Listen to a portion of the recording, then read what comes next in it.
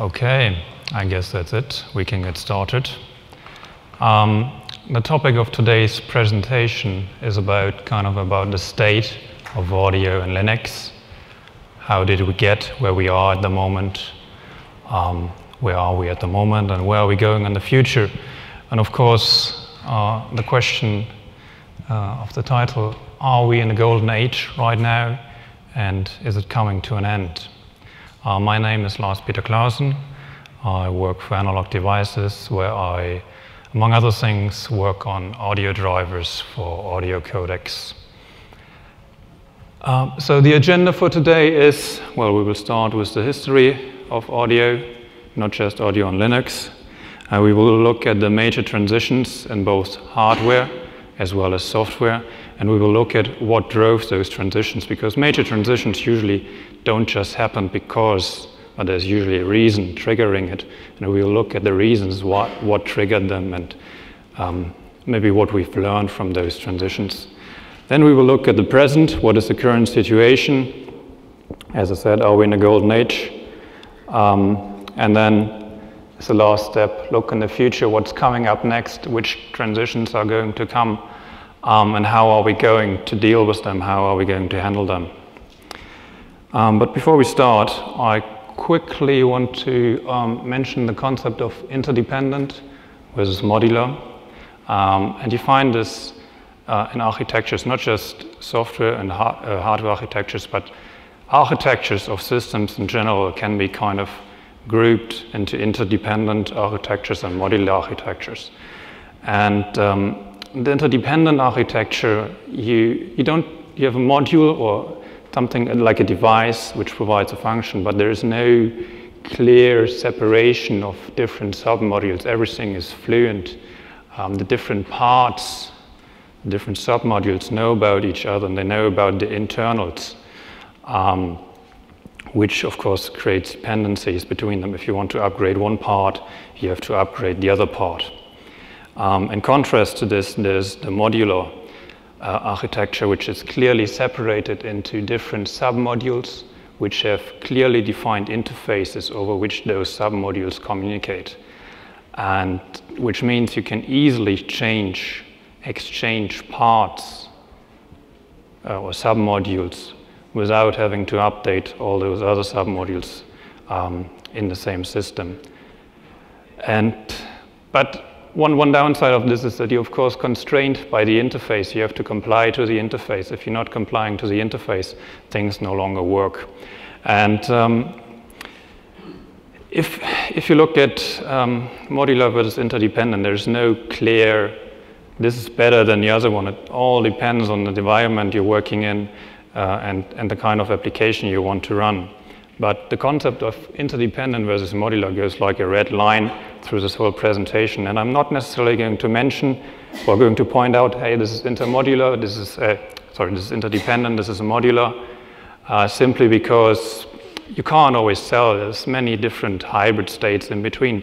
But what I want you to do is, as we go along through the presentation, look at things and think about, is this more modular, is this more interdependent, and maybe could we change it to be more modular or more interdependent, and how would this affect the system as a whole?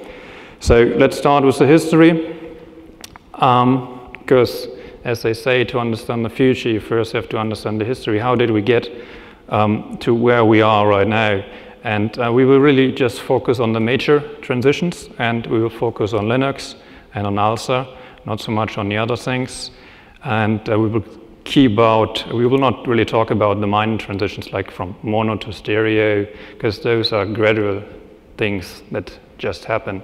But for the major transitions, there's usually a reason.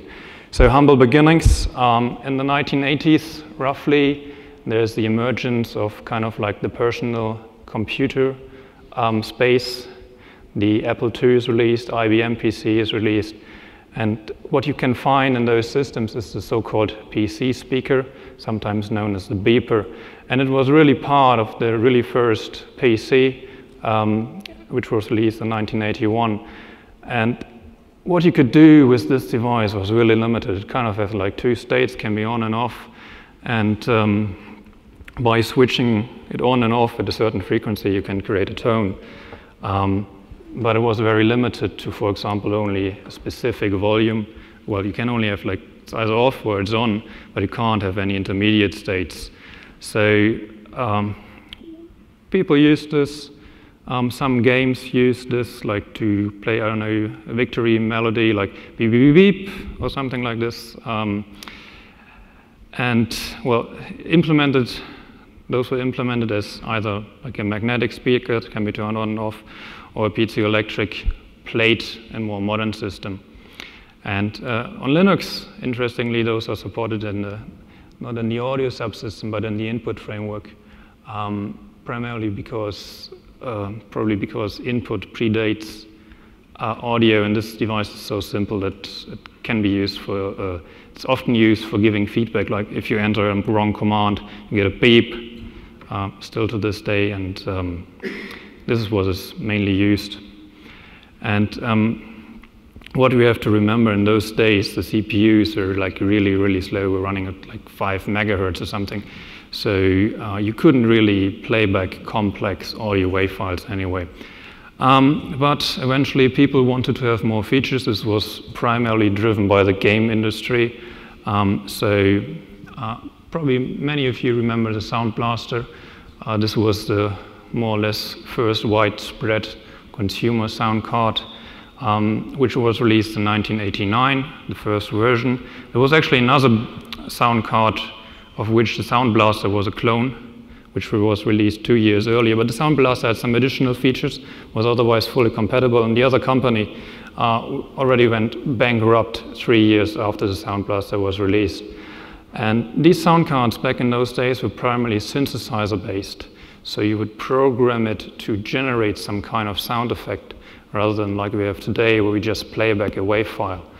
But the Sound Blaster, the differentiating feature of the Sound Blaster had was actually it had one mono 8-bit PCM channel. And this essentially made it the de facto sound card for consumers. And applications like games or other like audio media players were written against the interface of the Sound Blaster, which means other hardware manufacturers which wanted to use the same interface, which wanted to enter the market, had to support the same interface, had to make themselves compatible to the Sound Blaster interface. So basically you had the first standard for audio sound cards. And then of course later on they added lots of new features, was made 16-bit. People at some point wanted to play back, like listen to maybe music, but at the same time get notifications, you got email and so on. So what they added was mixers for multiple streams in hardware and so on. So it's slowly progressing, getting more features and more features. So the next step, audio in Linux. In the beginning there was the open sound system called OSS, which was the default in Linux until version 2. Well, it was a default in version 2.4. You had the dev DSP interface, and it was really simple. To play back audio, you would just use normal write. You would treat it like a normal file interface. To capture audio, you would read. And there were a couple of IOCGLs for management tasks, like changing the volume and so on. But one of the major drawbacks that became a problem quite early on is that, as you can see here, it's just dev DSP, not like dev DSP 0, dev DSP 1. So it can only be one sound card per system. And there were some other major restrictions. And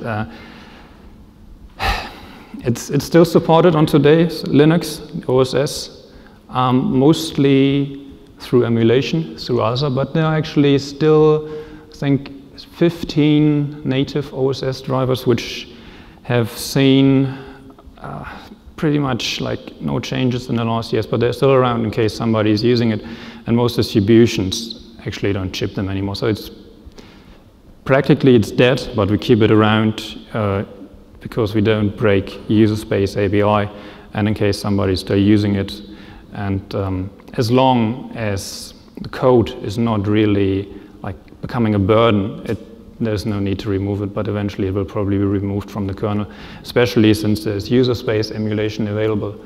And most distributions make use of this user space emulation rather than kernel space emulation. But what we should mention maybe is that OSS is still used on the BSDs, for example. The next step then is ALSA, which is the main focus of this presentation, the advanced Linux sound architecture. ALSA was first developed, or the ALSA development actually started quite early on, I think 1996 or so, and it was developed out of the mainline Linux kernel in parallel while OSS existed in the mainline tree. And the first official release was in 1998.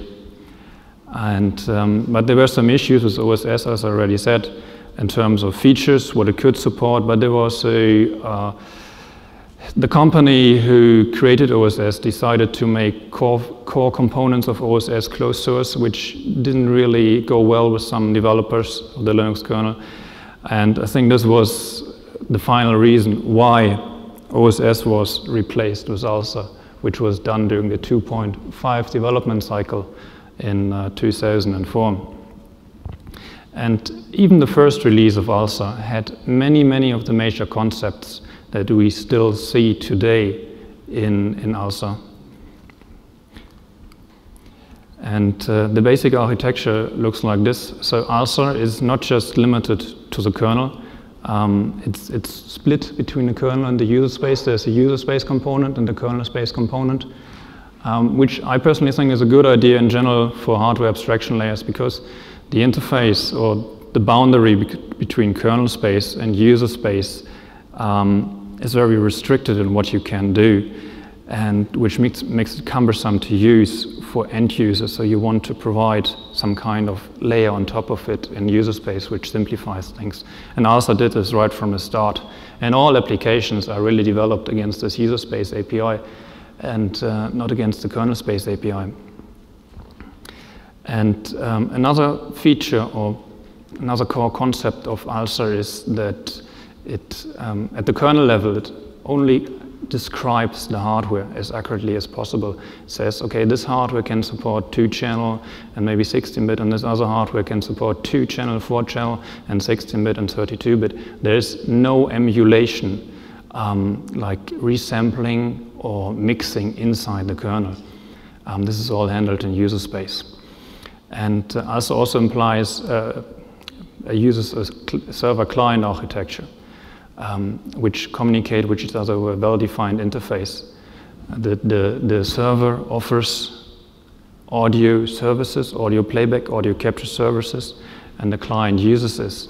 But this is, again, not limited to drivers and end applications, but ALSA uses a modular plug-in architecture.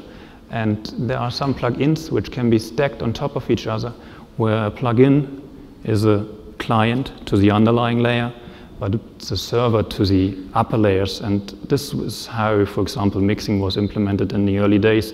You had a plugin in user space which would talk to the hardware driver, then implement mixing, and on top of that provide an interface to user space applications. And and organized, from an organization perspective, ALSA is split into, ALSA has a top-level component, which is called a sound card. There can be many sound cards in the system, not like OSS, where there's only one.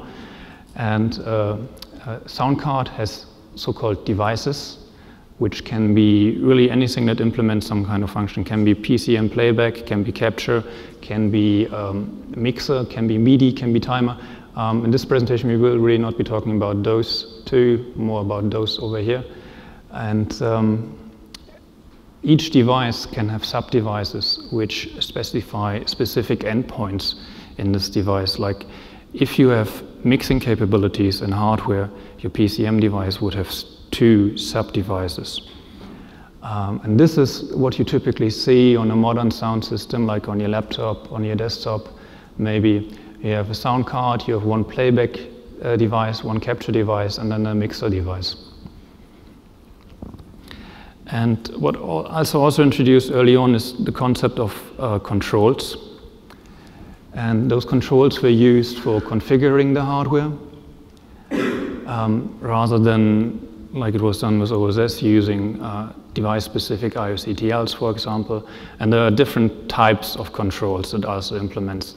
And there's a volume control, and the volume controls typically also provide a gain table. So you know if you change this volume by so much, this corresponds to a change of so many dB in your sound output. There are switch controls for turning things on and off, like muting an output stream, and the enumeration controls, which are primarily used for routing. Like if you have an input and you have two microphones, you can only record from one microphone at a time. You would use an enumeration control, which allows you to switch between those two microphones. And each control also has a name, which is used to uniquely identify it. And in the beginning, there was a definition of a standard naming scheme. You can see this over here. There's like headphone volumes, speaker volumes, playback master volume. And drivers were encouraged to follow the standard naming scheme so applications could figure out which function this control controls, actually. But as we will see later on, as things grew more complex, not so many drivers of actually following the naming scheming convention anymore, or actually there's so much more functionality which is not recorded in the naming scheme. So drivers just come up with their own thing, and this means, of course, that user space applications no longer are capable of knowing what this control does and need intimate knowledge about the card itself, about the sound card itself, and can't work like in a generic way. Another very important part of ALSA is the so-called constraint system. And I think this is actually the most differentiating feature of ALSA. And the constraint system is used, or if you have ever written an ALSA application, the constraint system is probably what you've looked at and thought, what is this? I want to play back some WAV files, and I do not want to send a spaceship to the moon or something, because if you look at it, it's really complicated to use, but it's also extremely powerful. And the way it works is that you start out with a configuration space. Configuration space includes all possible configurations that a device can have. This is kind of like a simplified example. You have a device that has the option of either playing back audio with 1 or 2 channels and at 16K or 32K sample rate. But it cannot play back 2 channels at 32K rate for whatever reason. But if you initially query the audio state, you will get this box, because the configuration space is kind of like a boundary box around all possible configurations. And then the application goes through a negotiation phase with the driver, which slowly refining what it actually wants to do. For example, the application can say, okay, I only want to play back 1 channel. What rates can you offer me for this channel? And then the bounding box shrinks. And if the application had said, okay, I want to have 2 channels, which rates can you offer me for 2 channels? We would only have the bounding box around this. And this is as I said, it's extremely powerful, but it's also, if you just want to play back a single audio file, it's very complicated to use. And we'll get to this a bit later, but I think this is the main differentiating factor which has allowed ALSA to be very versatile, to be used in professional as well as consumer audio. But one overlook was maybe in the beginning that people wanted a simpler interface. Not everybody cared about maximum performance, because this really allows you to extract maximum performance from your hardware. But we will get to this later. So the next transition in the audio hardware world is reducing cost. CPU processing power became a lot more powerful. We are now no longer running at 5 megahertz, but rather 500 megahertz. So the CPU power that's required for audio processing is now relatively small compared to the overall available processing power. And then some clever folks came up with the idea, well, we can save a lot of money if we remove all this hardware from our sound card and just do it in software. So the hardware was greatly simplified during this transition. There are no more synthesizers, no more mixers, just one stream, one input stream, one output stream, and that's it. And the features are moved to software and emulated in software. What also happened during this phase is the standardization of audio interfaces. The first kind of standard that was implemented is the so-called audio codec 97 standard, which is named this way because, well, it was really introduced in 1997 and is the standard specifying audio codecs. And one concept it came up with is it cleanly splits things into a controller device and a codec device, and there's a clear interface between the controller and the codec. And in addition to what it is, and on this bus, there can be transport for audio data as well as for control data for making changes like changing the volume. So it's all handled over the same bus.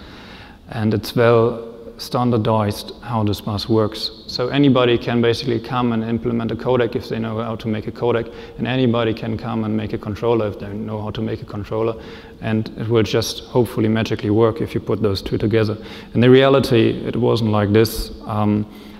If you have a standard and multiple implementers of the standard, you will always end up with well, slight variations, slight incompatibilities, and but in the it really simplified things for the software world, because it meant we can write a single driver which basically takes care of all those devices.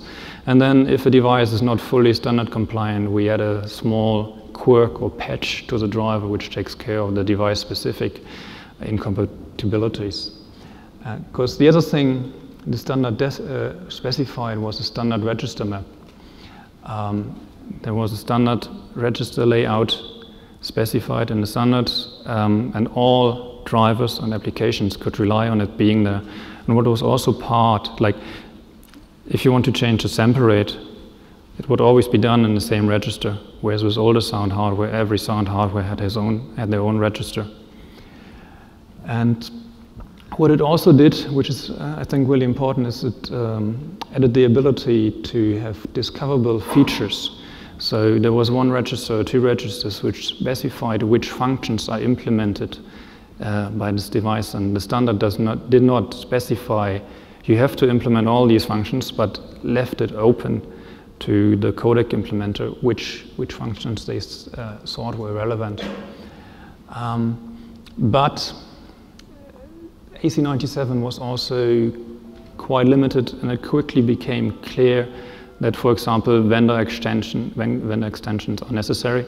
In the beginning, there was a reserved set of registers for vendor extensions, but as vendors ran out of this vendor extension registers, they just ended up reusing standardized registers. And at this point, everything breaks down because you no longer have a standardized interface if everybody uses a standard register map but applies their own meaning to the specific registers. And it was also limited in terms of audio performance. In the beginning it was only 16-bit, later extended to 20 bits, but it was also a maximum of 6 channels and 96 kilohertz. So we'll see this in a moment, but it was rather quickly replaced again. But it's still around today in some niche applications where its requirements are enough. And the other thing that came around the same time frame is the USB audio class. So the USB universal bus was basically the idea to standardize well, things like keyboards, mouse, but it's also audio. And the standard defines so-called device classes. And one device class is for audio. It's actually the first one, device class 1. As the device class for audio, and it defines how a USB device which wants to be audio sound card has to behave, which allowed people to write a standard driver which covers again all USB devices, rather than having to write one driver for one device. course, again, there were some quirks. Not all devices were specific, but it was handled in a similar way as to AC97. And yeah, the first USB standard was released in 1998. It was interestingly called 1.1, not really 1.0, because nobody used 1.0.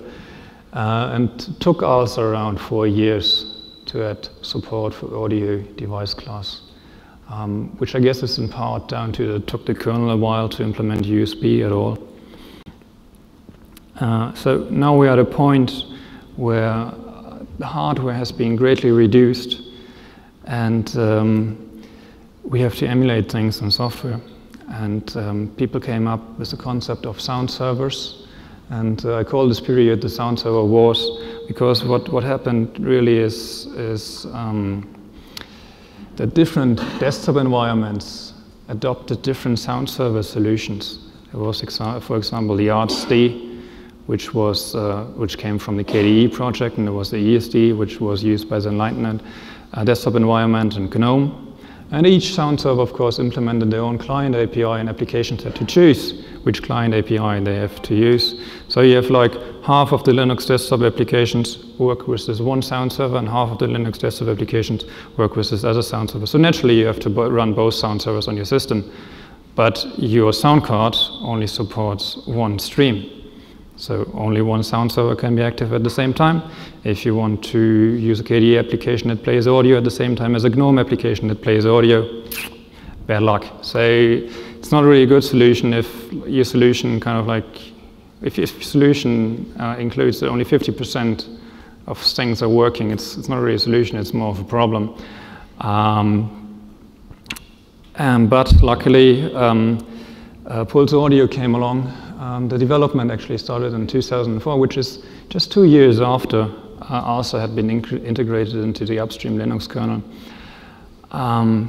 And it was also quickly adopted by distributions, shipping as early as 2007 with Fedora, and 2008 on Ubuntu as the default sound server. And the one thing that Pulse Audio really did right, which set it apart from everybody else, is provided compatibility layers. Like application that was written against the ESD sound server would still function with Pulse Audio. Application that was written against the raw ALSA interface would function with Pulse Audio. Application that was written against ARTS would function with Pulse Audio. So this was really a unified solution, and won at the war. And there were, of course, some issues in the beginning with Pulse Audio. Many people complained about it, and some still continue to complain about it today, but it's always easy to complain if you don't remember what a mess it was before. And I personally think that Pulse Audio is probably the best thing that happened to the Linux audio system in the last 10 years, because it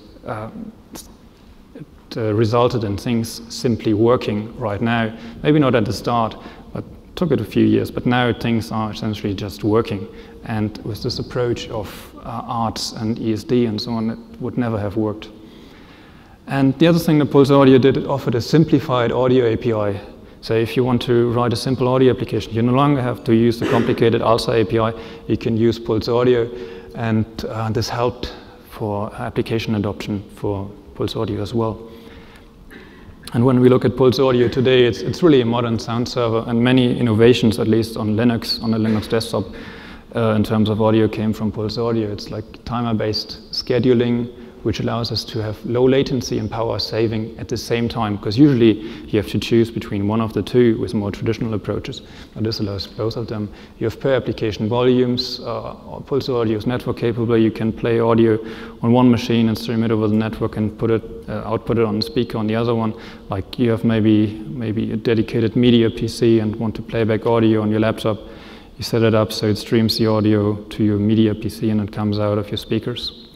And it's also multi-user capable, which means like one person can log out or can lock the screen, another person can log in, and automatically all the multimedia streams of the person who logged out will be muted, and the other person can use the audio hardware with more traditional approaches.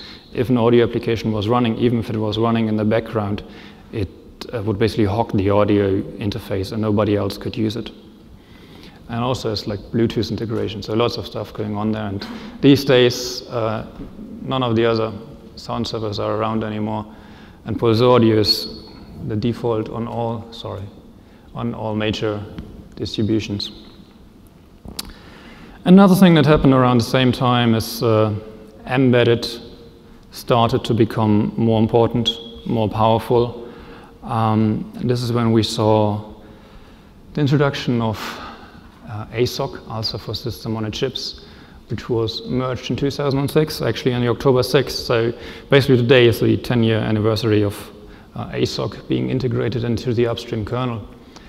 And what the innovation that ASOC did is it split things into two different categories from a framework perspective. It split things into a platform device, which usually took care of the DMA, which is copying data from memory to the audio pipeline or the other direction.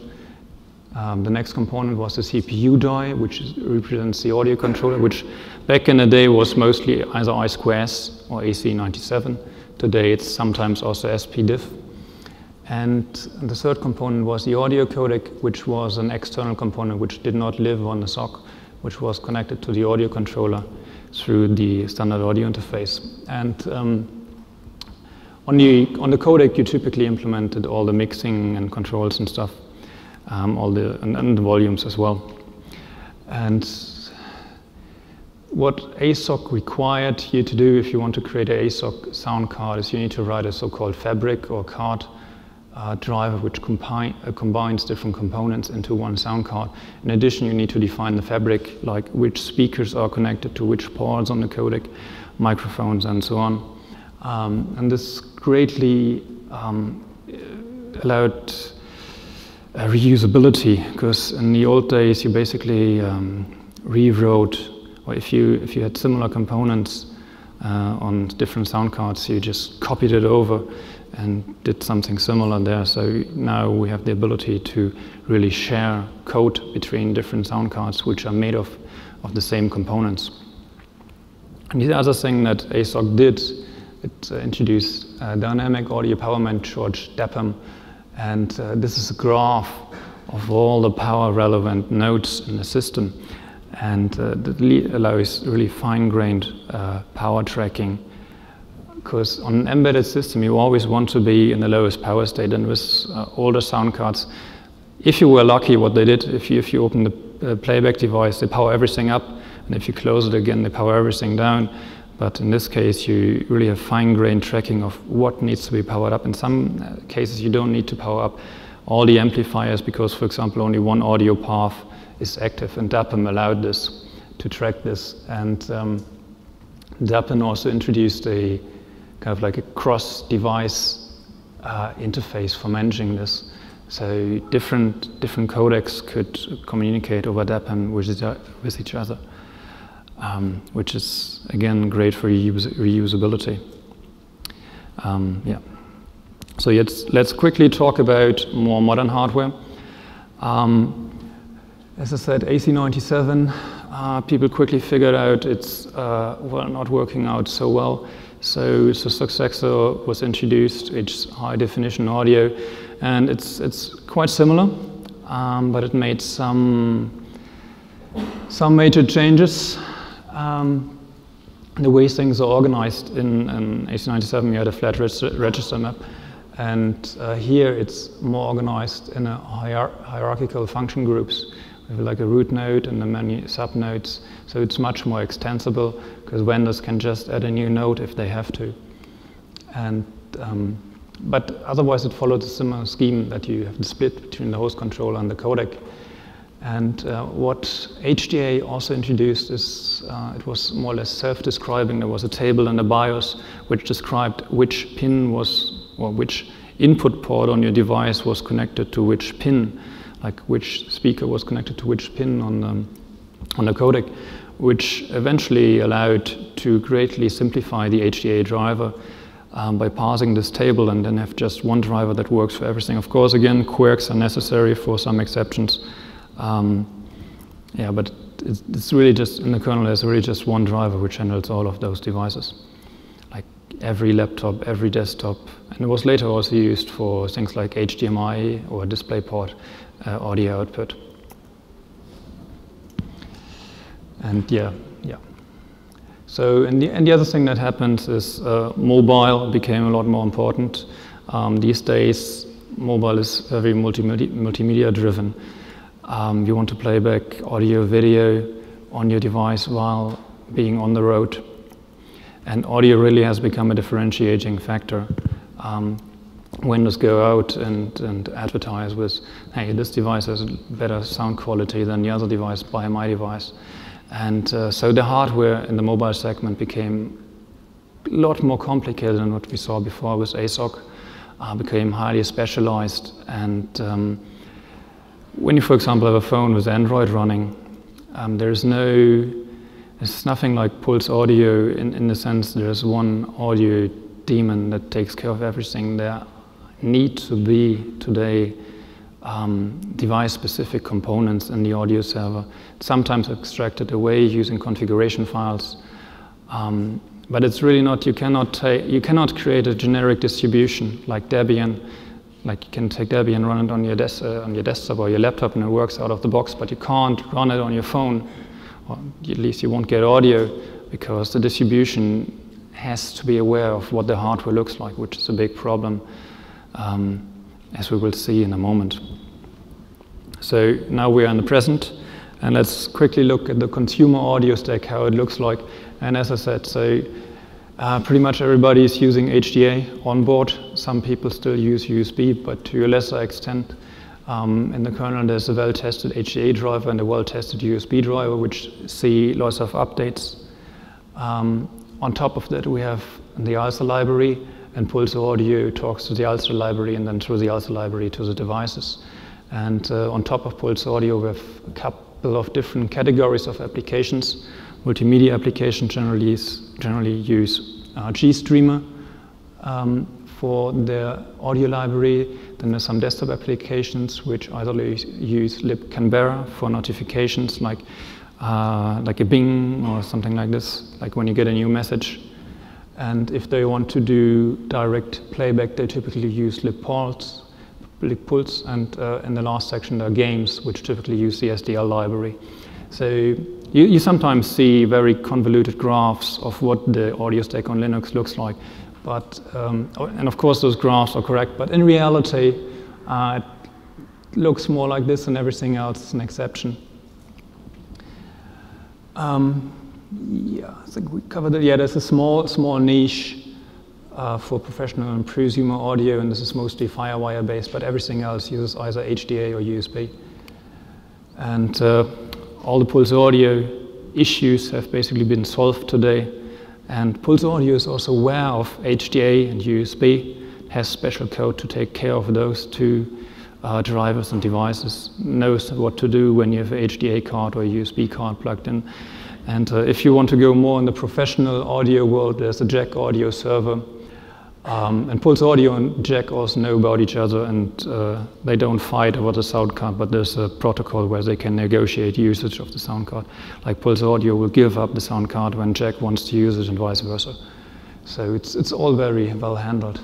And but at the same time, embedded has changed a lot, has become a lot more convoluted. We typically have DSPs now on the SoC that does a lot of signal processing. It's no longer just one codec, it's multiple codecs, auxiliary codecs, you have amplifiers, lots of inputs, outputs. There's Bluetooth, which wants audio support, so you can like talk on your Bluetooth headset. The modem, so you can have voice calls while shutting everything. So the modem is typically directly connected to the codec, so you can shut down the SoC to reduce power while having a call. And this is also reflected in where the development happened. If we look at the last 5 years, audio in total saw around 14,700 commits. 500 of those were for the ALSA core, so it's more or less stable, not so much going on. 2,100 were for the HDA. And all the other PCI devices we have with support for combined only was 500. and each of them were like 20 to 100. And you have to consider that a lot of those patches are actually auto-generated cleanup patches. So we can pretty much say everything else here is like the other PCI devices are, there's no development going on, they're probably not in use. And then we have USB, the 600 patches, which is also pretty good, which is the second most developed platform after HDA. And then again, the Firewire drivers, 300 in total and 10 to 80 each one. And then there's, of course, ASOC, which has about 2/3 of the total commit count. So embedded takes up 2/3 of the total commit count of the upstream kernel. And what is not reflected here is that there are many, many more drivers outside of mainline which are not included. And the split in ASOC is roughly 50-50 between codecs and host drivers. And of course, there are some platforms which haven't seen many updates in the last 5 years because they have become outdated. But there is not, like on the desktop side, one system which takes them all. But there are roughly, I don't know, 5 or 6 or 7 platforms which each have a similar commit count to like USB and are under active development. So it's a much more spread out there. So now let's look at the future, what's lying ahead of us. And yeah, the next transition. And it really has already started 1 or 2 years ago. And what happened is that the concepts that have been pioneered in the mobile world are now applied to all battery-powered devices. And those devices are already shipping right now. And the reason why this is done is because power has become such a differentiating feature. People are no longer happy with 3 or 4 hours of battery runtime, but want 10 hours, 12 hours. And at the same time, they want to watch movies while getting this runtime and listen to audio. And another thing that happened in the last couple of years, last 10 years maybe, silicon has become a lot cheaper to produce. So what happens is that features that we at some point moved from hardware to software to save cost are now moved back to hardware to save power. So in a sense, we have come full circle in this case. So the hardware is now again implementing synthesizers, mixing, DSP for audio quality improvement and so on. So how are we keeping up with this? And I just want to introduce a few technologies that have been developed over the last couple of years to handle this. And some ideas that are floating around which might be used to improve this. One is the use case manager, which, because as I said, those codecs have become a lot more complex. They implement a lot of controls. None of the controls follow standard naming schemes anymore, so a sound server doesn't really know what to do with those controls. And the use case manager allows to write configuration files which group the control settings by function, like for example a phone call or hi-fi music. And all the sound server has to do is select a specific profile, and then in the background it will configure things the way it should be for this specific hardware. But of course this requires writing a configuration file for each device. Yeah, and there are similar concepts. So use case manager is a part of ALSA, but there's similar concept, for example, in Android, and the Android sound server, as well as Pulse Audio has also their own kind of use case manager. And what we should probably try to do is unify this at some point, so you only have to write those files once, and then users can choose which distribution they want to install and which sound servers they want to run. The other thing that has been under development is ALSA topology, which is basically a firmware that's provided by user space, which is describing how the different things are interconnected. So stuff that, for example, for HDA comes out of the BIOS, for topology comes out of the topology file. And it was initially intended to just describe flow graph of a DSP firmware, because there's a lot of processing going on in DSPs these days. And we want to know if we insert audio in one side of the DSP stream, inside the DSP, where is it coming out on the other side.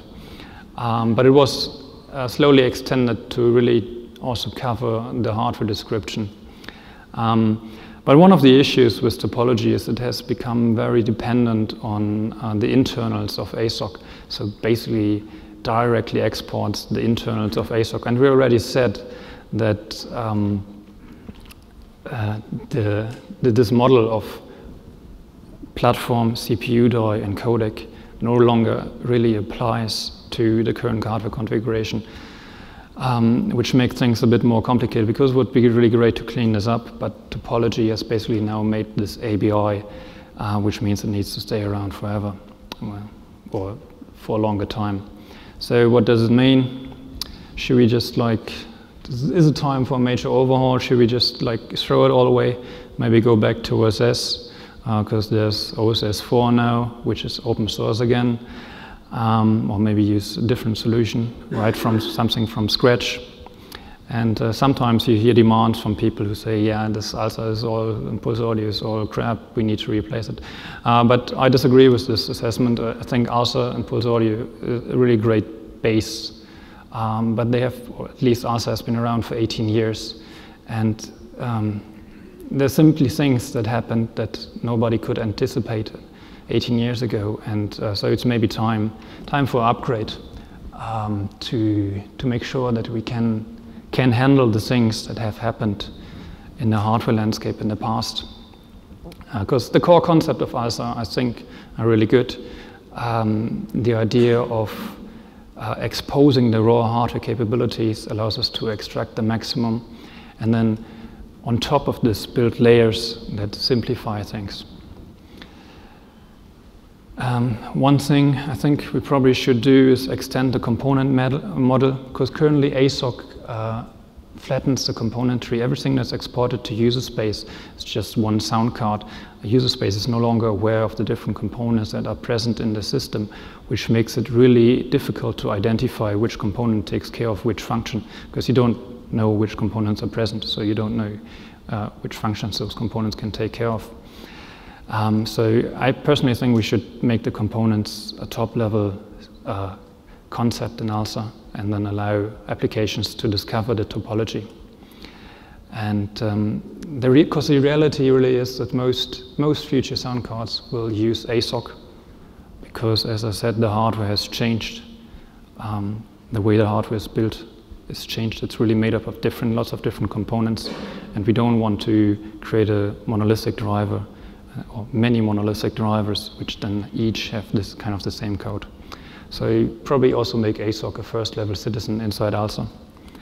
And the other thing is we need to really get rid of this platform CPU die codec concept and replace it with something else. And I think what's a good idea is introduce kind of like a domain bridge model. A domain has a certain set of parameters, because the way it currently is, everything runs with the same set of parameters. If you configure your playback stream for 48K playback, every other component in the system will think that it's running at 48K, even though there might be sample rate converters in the system. So something where you split things up into multiple domains works a lot better to handle this. Yeah, and we probably should completely remove the distinction between different component types, because lots of functions that were typically in the past implemented on the codec side are now also implemented on the host side. Some systems, like the example over here, don't even have a codec. Everything is done inside the SoC. There's just a simple audio controller with a DAC and an ADC directly connected to a DMA. And the last thing that people always talk about is exporting the audio flow graph. Because there are many controls, lots of mixing going on, many volume controls, and at the moment, audio servers and applications don't really know which control controls what. And exporting this flow graph, for example, in this case, there's a PCM device going to a DAC and then to a speaker, and there's a digital attenuator over here on this path, and the gain control over here on this path. And exporting this information allows the sound server to be aware of that if they make a change here, it will affect the path, and if they make a change here, it will also affect the path. And typically, for example, you first want to max out or minimize the digital attenuation before you start increasing the gain to minimize the noise that's introduced. And yeah, so summary, it's not really a happy end. We are for sure at the end of a golden era. Things are changing. The hardware has already gone through the next transition, and from the software side, we haven't really kept up. And the next few years will be rough. I'm pretty sure there are a few people here in the audience who've bought a laptop recently who's simply not working. And hopefully this will become a bit more of a pain point for people. So, and if we implement those ideas, I'm confident that we can solve it, and maybe in 5 years, again, everything will be good and everything will work out of the box again. But the next 1 or 2 years, it will be difficult. So with this, thanks for your attention. And we have a little room, I think, for Q&A, like 10 minutes. Anybody, any questions?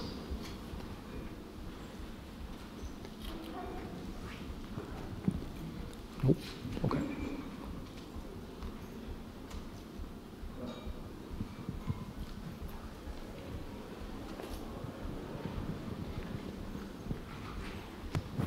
Oh, okay. If I understand correctly, until now, everything about the sound configuration is inside the kernel, isn't it? So you don't have anything about what happens, for example, in Android, that you have an XML file that describes the various connection. But this is something that we're going to do in the future, isn't it? So the use case manager is the same concept as the XML files in Android. Okay. So this is already implemented in ALSA, in user space. Oh, it's already implemented in ALSA? Yeah, it's in the user space, it's not in the kernel. Okay. So but it's not very widespread. It hasn't been adopted really yet.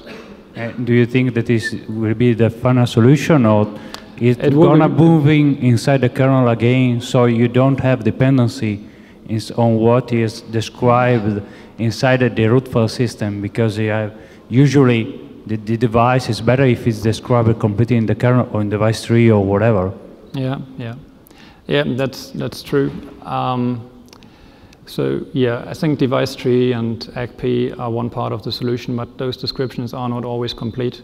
Especially with ACPI, we can't really fix this because it's, well, the way it ships, it is in the hardware and we can't upgrade it. So we need to supply augmenting information from user space. The bulk of the HDA drivers in the kernel lines of code is probably quirks for BIOSes that lie.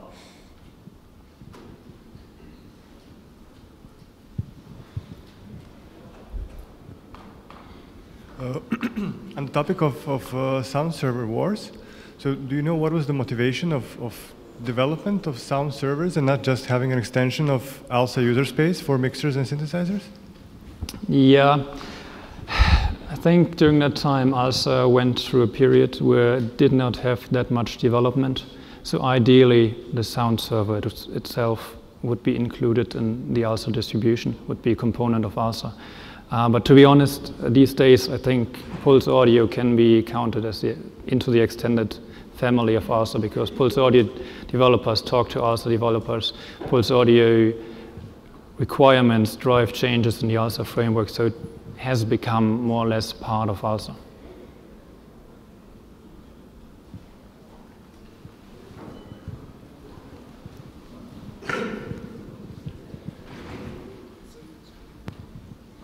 One general question, can you comment on how much support you get from the vendors when they introduce a new device? Do they push patches by themselves, or do they give access to the documentation? What's the state currently there? I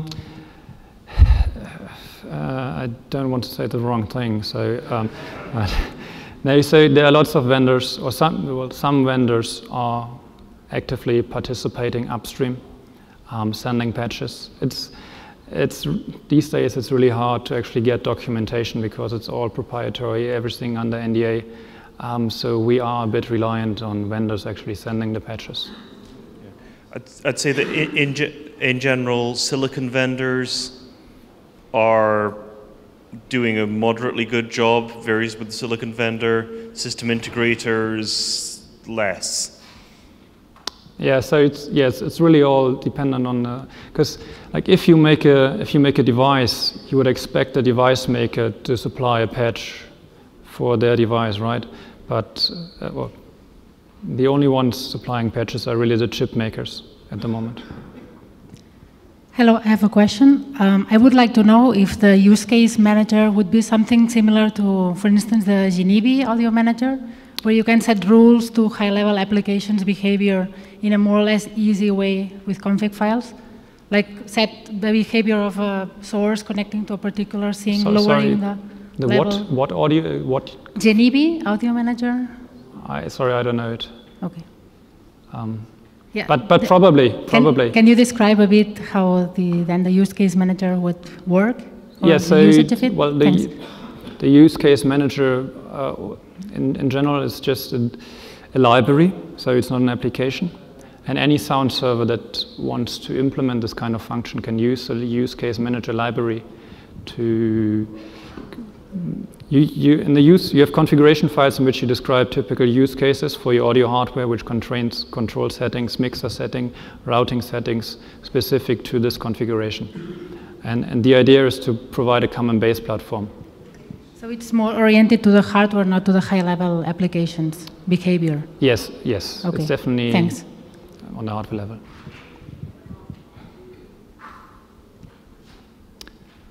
Any additional question? Yes, one over here.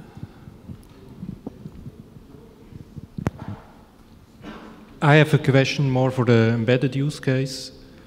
There, you said that basically hardware vendors, they are system integrators, they don't provide patches. But, well, I'm one of those that actually try to provide some patches, and I then got confronted with this simple card stuff. Mm-hmm. But it's kind of limited. What is the status there? Mark, do you want to take this? So Morimoto-san's actually at this conference. I don't know if I don't see him in this room, but yeah. So simple card is intentionally simple. So if it's too limited for you, there's a reasonable chance that you might just have. It might be actually a good idea to write your own machine driver, but you're likely to have got the pushback. Do you need to do? Can you use this? But it's perfectly possible that the answer is no. I can't use this. I need to do something more complicated. So yeah, it's there, and a lot of people should use it, but that doesn't mean everybody has to use it. One over there.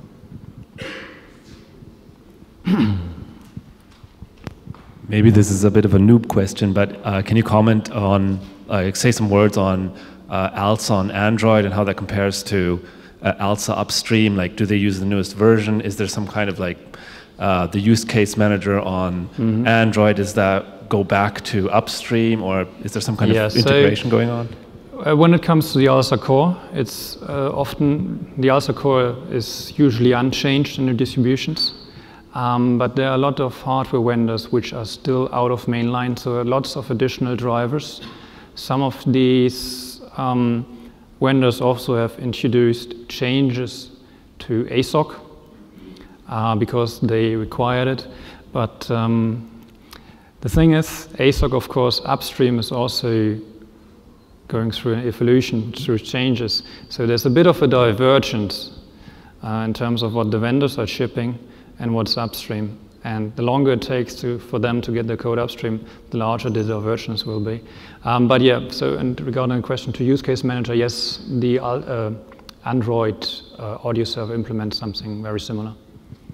The reason Android doesn't use upstream ALSA user space is that Android has a strong desire to ship all Apache BSD style license code, and all the ALSA user space code is GPL or LGPL.